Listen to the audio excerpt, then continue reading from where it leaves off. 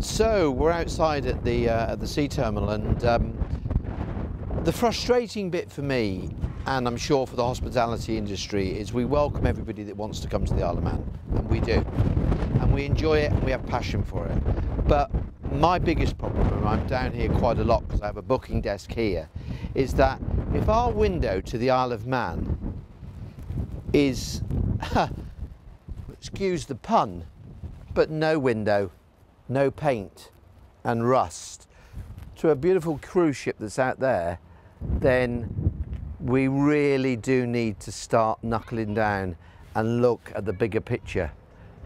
Do we want the island to survive and be successful in tourism or not?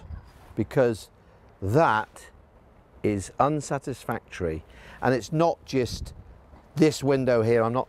It's along the whole stretch of the sea terminal, it's along the promenade, but this is first impressions, and first impressions always count.